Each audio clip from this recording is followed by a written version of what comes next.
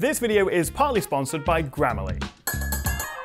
Good morning. It's a very special day today because it is the 6-month birthday of the iPhone 14 series. And I've had this guy, the 14 Pro Max, in my pocket since it launched as my daily driver, my everyday phone. Although I wouldn't be a proper tech YouTuber creator person if I didn't carry around at least 1 or 2 Android phones as well. It's kind of striking just how many good alternatives there are to the iPhone these days.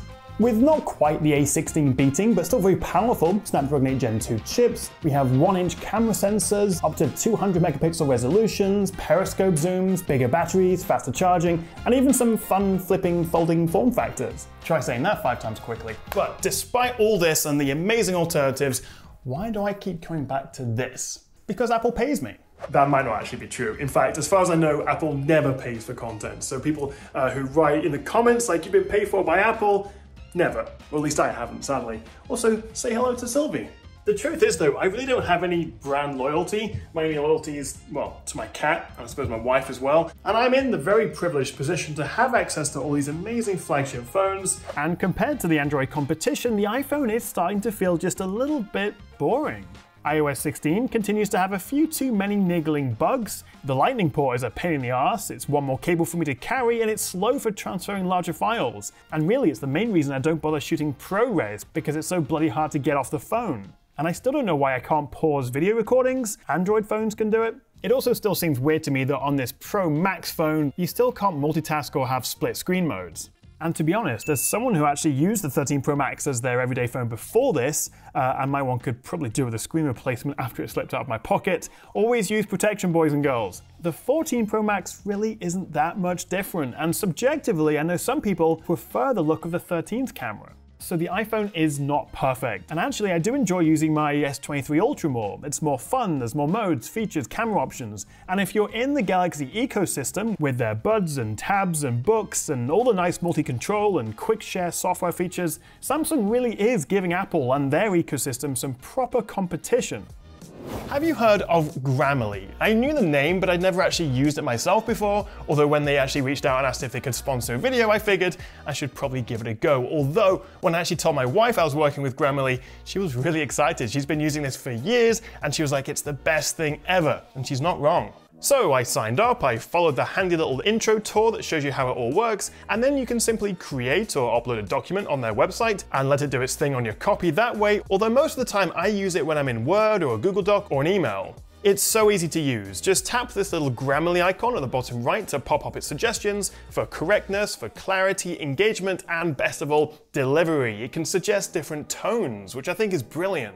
I mean, as an English person, pretty much every email contains a sorry or hope that's okay, so I love the tone suggestions you get with Grammarly Premium, especially when it gives me suggestions to be more confident. And all it's really doing is helping me communicate more effectively and also make fewer mistakes. I mean, even if you don't have a writing job per se, one word can change the entire tone of an email. And Grammarly suggestions have been an enormous help.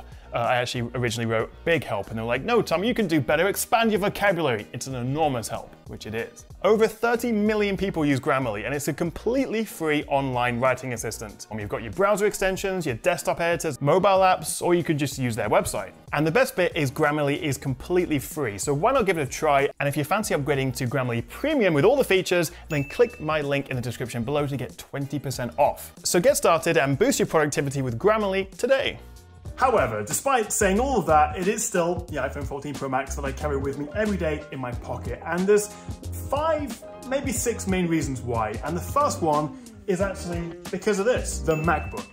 For the longest time, I would edit and work and game on my desktop Windows PC, which I do still sometimes, or a Dell XPS laptop, until the M1 MacBook came out. That was a game changer, and since then, I've done pretty much everything, including all my work and all my edits, on a MacBook Pro. I'm currently using the 16-inch with an M2 Max. But using them together, we start to see some of that Apple magic. I use AirDrop every single day for transferring photos and video clips. I can copy some text or a URL on my laptop and then instantly paste it on my iPhone. I can accept and take calls on my Mac. And I can even use the iPhone as a super duper high quality webcam. And that's just the start. If you add an Apple Watch into the mix, you can use it as a remote viewfinder for your iPhone's camera.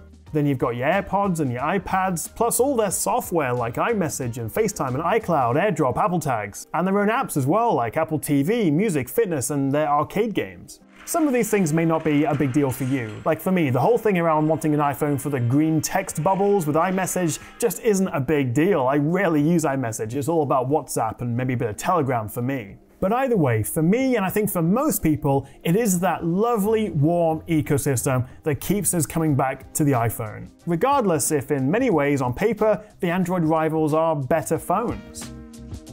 Okay, number 2.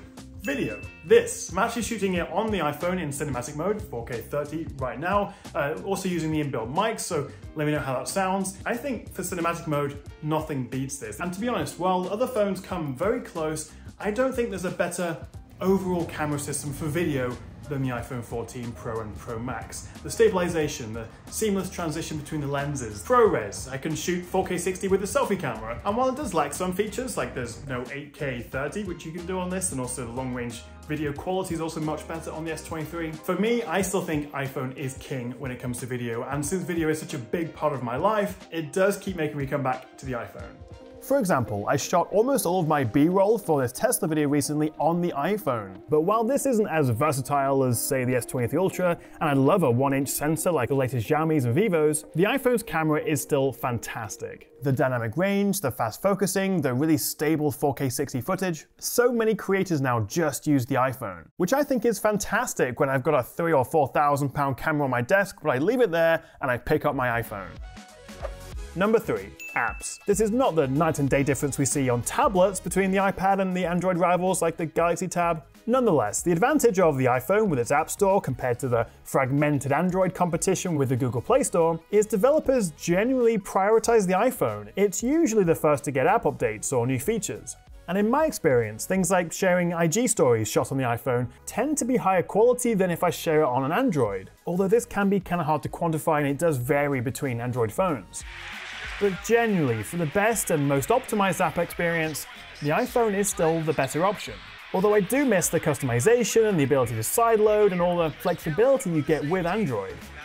Number 4, battery life. And I am actually working on a big 2023 flagship battery comparison video. I'm just waiting for a few more stragglers who launched later than expected, so make sure you have subscribed and stay tuned to see how this does fare against the new kids on the block. But the 14 Pro Max is still one of the best phones for battery life. And I'm usually left with about 35% by 11 PM at night when I toddle off to bed, getting around 8 hours of screen on time. And to be honest, it's the main reason I use this over the regular iPhone 14 Pro. I definitely prefer the smaller size of the 14 Pro, but the battery advantage of the Pro Max is just more important for me. And after 6 months using it every day and charging it every night, apparently I still have 100% battery health. I do wish we had faster charging, but I like MagSafe. I really like this MagSafe Duo charger pad thingy. I just bring that everywhere for my phone, my AirPods, and my Apple Watch. Plus I carry a backup MagSafe battery pack as well. But yes, I am aware how very expensive all this is. Okay, number 5. And let's talk about actually using the phone over the last 6 months. And obviously some of the big reasons I stick with the iPhone are for the camera, the battery, the ecosystem, the ease of transferring photos and videos between my phone and my Mac, the fact that I use AirPods. It's an iPhone, it's consistent, it's reliable, it looks great, and I love the rounded corners, which makes it much more comfortable to hold than, say, the S23 Ultra with its squared off edges. The alert slider is handy for quickly switching between silent and loud modes. The speakers are great, the screen gets incredibly bright, and I know not everyone loves it, but I really like the dynamic island, having little audio waveforms or updates for your Uber. It turns out you very rarely actually interact with it and press it, but as a little notification menu, it is handy.